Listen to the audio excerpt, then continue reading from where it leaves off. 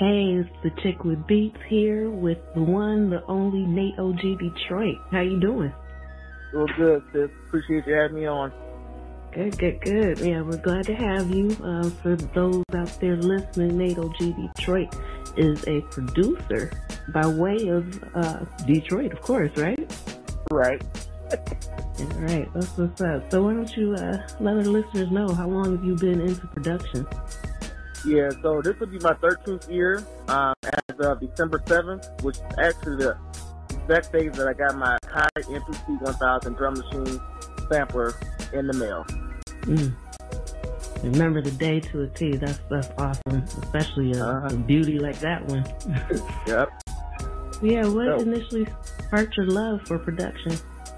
You know, it actually started with my father. He was a bass guitar player, and we had threw him like a surprise birthday party, and we invited my dad's side of the fam. This was when I was in Detroit.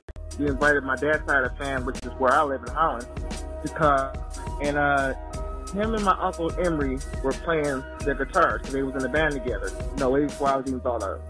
So, you know, seeing witnessing the power of music and how it could change person's mood and how, you know, energy in the room and everything, that's when I initially became interested in music. That's what's up. Who are some of your musical influences? Well, of course, my dad, lots of Dilla, lots of Black Milk, Hollow Brown, 14KT, Ninth Wonder, DJ Premier, Quincy Jones, Michael Jackson, Kanye West, old college dropout Kanye West, of course. I don't know what he's on now, but that'd be about it in a nutshell. Yeah, I feel you on the Kanye there. That's been a familiar sentiment amongst many people. But speaking of Kanye, you know, we know about the whole supposed presidential bid and whatever, but, you know, being an artist during these times, how do you stay motivated to continue to produce music? You know, really, it's just I guess like new inspiration from, about 6 weeks ago, I had to bury two of my aunts, like 6 weeks apart from each other. You know what I mean? And that's been like motivating me to keep going, because that's what they want me to do. You know, they wouldn't want me to like sit around and just wait for my gift or my talent. You know, just bring everything to a standstill, because I've come so far. You know, and you know, life is tomorrow's not promised. So every day I gotta do some kind of music related. If it ain't you know, digging through records, making drum kits, or you know, updating SoundCloud, Bandcamp, and YouTube. You know, it's all passion based for me. It's real personal.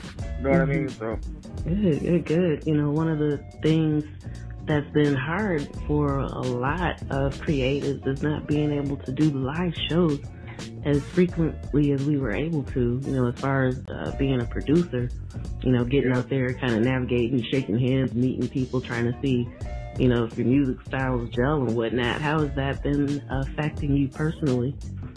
It's affected me a little bit. I was just really getting into doing live beat sets back home. So I'm looking forward to, I'm not sure how this pandemic's going to pan out. If this is just going to be the quote unquote new normal for now, you know, because it looks like there's no cure in sight, but they're apparently working on it. But, you know, I'm hoping to get back to doing live beat sets.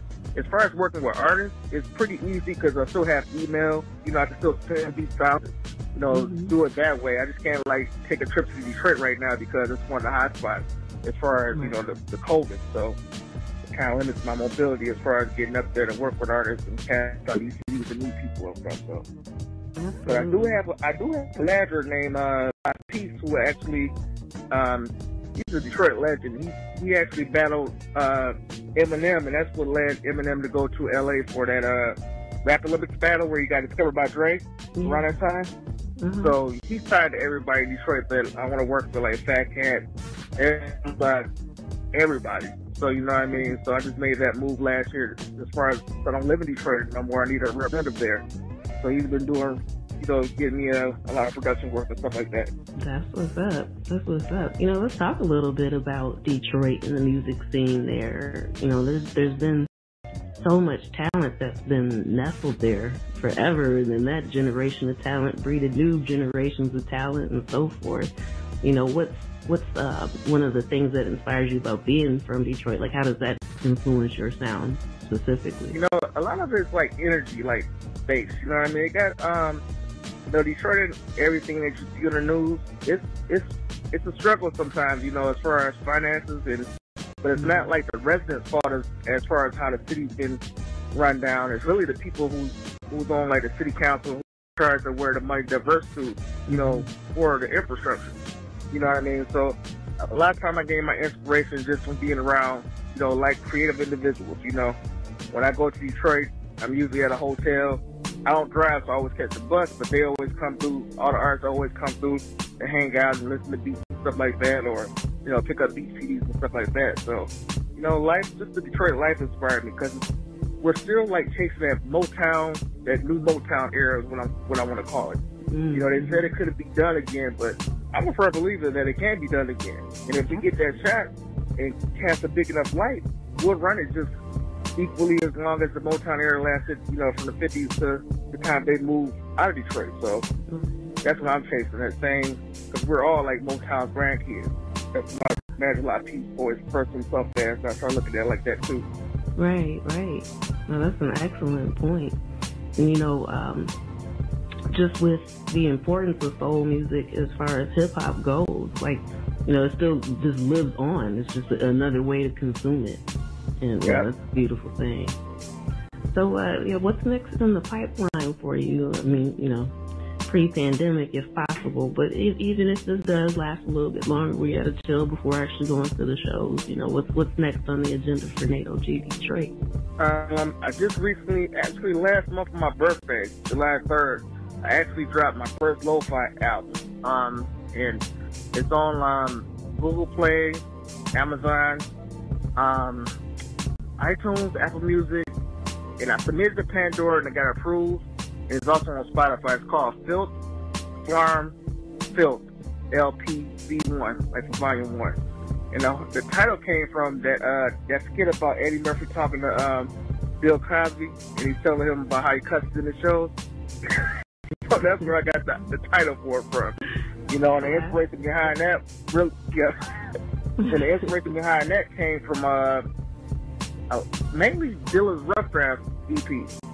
And then, you know, I got to listening to like Stolen Drums and Raji and DiBiase and a couple other cats I say Twami, to name a few, and Lean Lizzy was another dope one out of Atlanta. You know, so it's just like my take on that, my signature style of doing it. You know, just trying something different. That's what's up. That's what's up. You know, adding your flavor is the main thing to make hip hop what it is. So, you know, you keep plugging away and doing what you're doing. You had mentioned the platforms that your album is available. Would you also like to shout out, let the listeners know what social medias they can follow you on? Yeah, okay. Instagram and Twitter is at NateOGDetroit. You know, like all one word. If you just type that in, I should be the only one to pop up. YouTube is youtube.com/N, like for short for, it's like the first initial of my first name for Nate, and then my last name, which is Oglesby, OGLESBY, and the number 1. And on there you'll find like I upload a lot of finished beats on there and beat making vids and stuff like that. Because like I said in my Beat Span of Life producer interview last year, that with the invention of like Instagram and Facebook Live and all that, people really have been sleeping on YouTube. You know what I mean? And they cast a wider net because it's going to do so much with like a 1-minute vid. You know what I mean? Right. Of course, they got the IG Live, they got the IGTV, which I'm just recently starting to use. But yeah, it's just like there's avenues you can do to like expand your fan base and reach out to people that people are just taking for granted because of, you know, it might not be the newest, hottest thing, but absolutely, if there's still potential for you to reach people who will enjoy your music, you got to take advantage of it. Definitely. Yep. So do you have any advice for any music artists out there right now that are, you know, just kind of looking for some positivity and how to get through this and still be creative? Yeah. Two things. One is originality. You know, we all are created with something in us.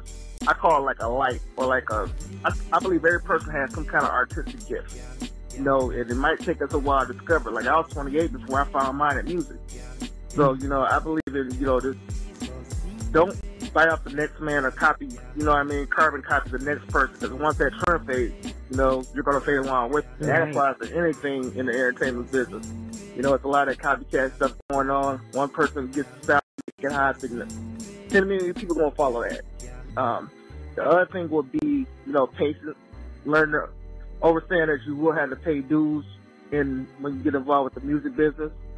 You know what I mean? But also be up on your business aspect of the music too, as far as, you know, the laws and, you know, how you get paid and, you know, things of that nature. Absolutely. Yeah, that's a huge thing, is, you know, making sure that you stay educated so that way you don't get taken advantage of.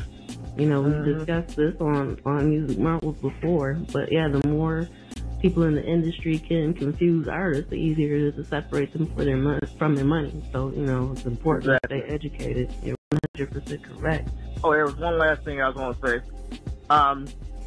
Also, whatever you do, don't get cocky, arrogant, and start feeling yourself. Because as soon as you start that, that's when your 15 minutes start winding down. You know, your 15 minutes of fame. You know what I mean? The key is to be humble. You know what I mean? Humbleness, I got a tag that's like, hashtag that's like, humble as the new dope. You know what I mean? And learn the art of networking and doing the proper relationship, you know, in the business, and you'll go, you know what I mean? So right, 100%. You know, most of everything that you mentioned can be applied to producers as well, but is there anything that you would like to share with aspiring producers that are maybe just out getting their footing in the game and, you know, need some help to figure out how to find their own sound? Actually, you can take notes of some of your favorite producers or musicians, or just artists in general, music artists in general. You know, if there's something, you know, that you like to listen to, you know, study their sound. Like, how does he get his bass lines like that? Or, you know, how does he arrange his beats to, you know, make it seem so seamless when it's, you know, different change-ups and things like that. You know, the knowledge is out there, you know, and when I got started, YouTube was really getting started with the beat making videos and stuff. There wasn't a lot of tutorials out at that time, but, you know, also, you don't have to have the latest. Every time a drum machine or a VST or anything, a DAW period drops, you don't have to run and copy it. You know, figure out what works for you. If you got Fruity Loops, you know, and you learn like it's the back of your hand. It's okay to like learn other things so you can be more versatile. But first master whatever you're using and find what fits, you know, for the type of music you want to make. Right. That's awesome advice. Very awesome advice.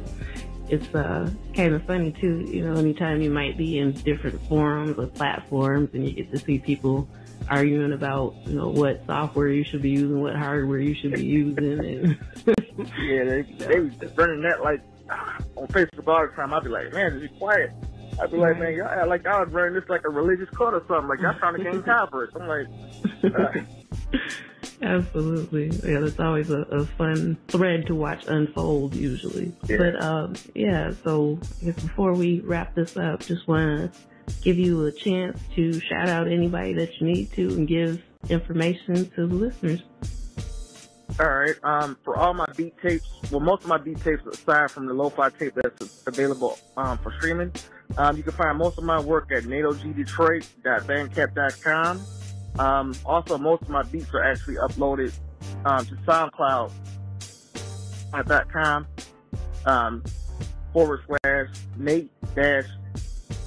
/Nate-OG-Detroit.